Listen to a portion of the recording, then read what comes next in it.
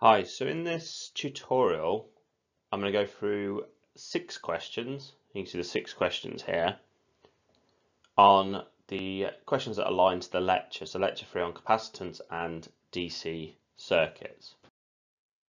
So in question 1, we're going to look at the capacitor and capacitance. So each question in this tutorial, I'll give you reference to a chapter and a section that you'll find in this book by Neil Story. You'll also find here where I effectively tell you what section to look at in the lecture 3 on the capacitor and DC circuits.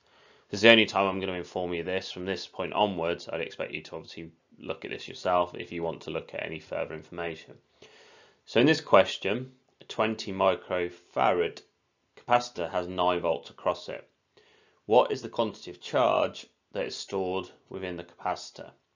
So if you use equation 3.2 from the lecture, so lecture 3 on capacitor and DC circuits in section 3.1 on capacitor and capacitance, it's given by this equation. So the quantity of charge is equal to the capacitor multiplied, or capacitance multiplied by the voltage, which in this case is 20 times 10 to the power minus 6 multiplied by 9. Okay, because if you remember here, micro here, 10 to the power minus 6, multiplied by 9, which is just going to give me 180 microcoulombs. But if you look at that anyway, you can see effectively it's just 9 multiplied by 20, which is 180, and obviously the unit here, well, the 10 to the power minus 6 here, and then capacitance multiplied by voltage is going to give us coulombs. So moving on to question 2. In this we'll look at the effect of a capacitor's dimensions. So the conducting plates of a capacitor are given by the dimensions of 12 multiplied by 20 millimeters. Just be aware this isn't in SI units, we need to convert this to meters, so effectively multiplying by 10 to the power minus 3. These have a separation distance of 0.8 micrometers. If the dielectric has a relative permittivity of 150, what will the capacitance of the device be? So effectively, because that value there is not 1, we know that the capacitor is effectively, well, the insulator in the middle is the semiconductor in the middle is not air. So if we use equation 3.4 from the lecture, what we've got here is we've effectively got where A is the area, so it's given by these dimensions we just determined. The distance is given here, and then these two terms here, so epsilon subscript r is the relative permittivity of effectively the dielectric, which is 150, and then this epsilon subscript 0 is just the relative, is the permittivity of air, which is given by this number here. It's just a standard number you use all the time. Relative permittivity is given by 150, and the area here is determined where effectively you've got 12 multiplied by 20, and then each one of those terms is 10 to the power minus 3 and 10 to the power minus 3 because we want that to be in meters. The distance, as I said, is 0.8 micrometers, so 0.8 times 10 to the power minus 6.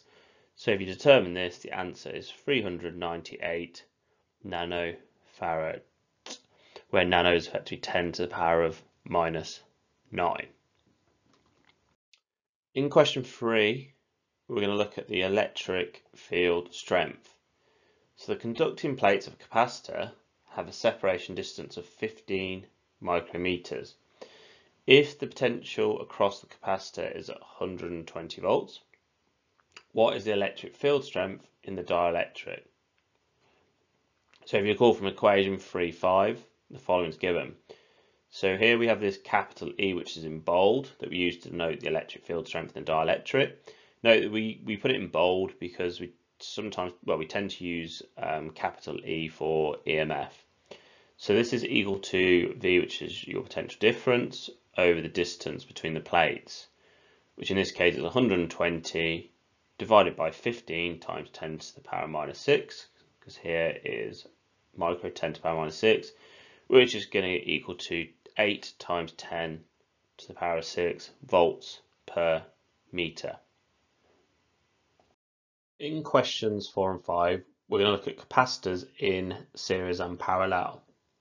So in this first question, what is the effective capacitance of the arrangement given below, where you've got 12, 20, 10 and 10.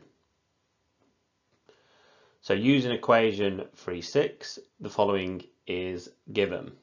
So when capacitors are in parallel, as they're given here, what we do is we just sum up the values. So it's C1 plus C2 plus C3 plus C4.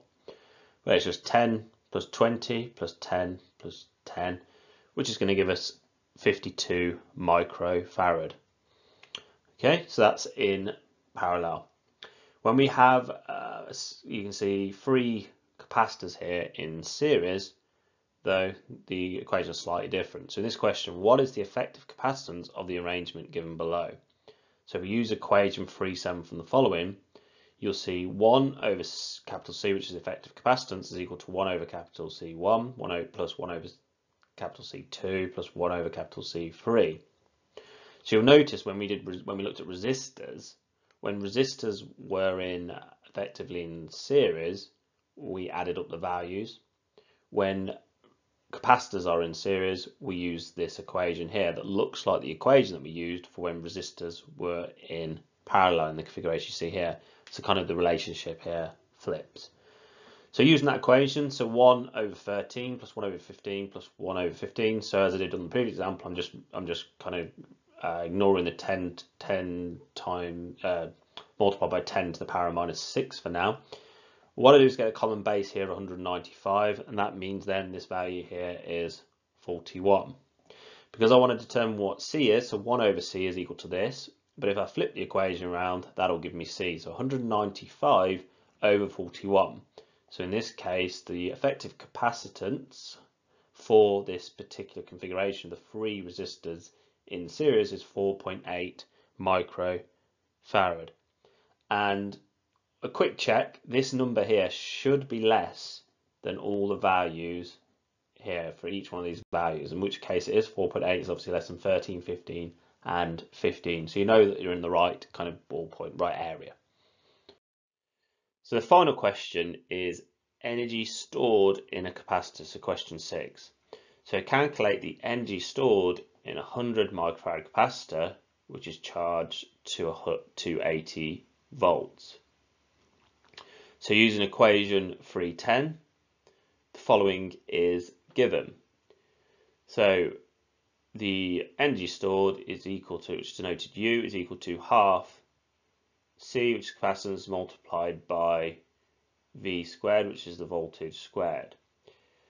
So we know obviously the capacitor is 100 times 10 to the power of minus 6, because that's micro. That's effectively 10 to the power of minus 4. Multiplied by 80 squared, and that's going to give me this number here. So I've got a 320 millijoules, so milli 10 to the power of minus 3. So that concludes the questions for this tutorial. If you have any obviously further questions, please feel free to contact me. Thank you.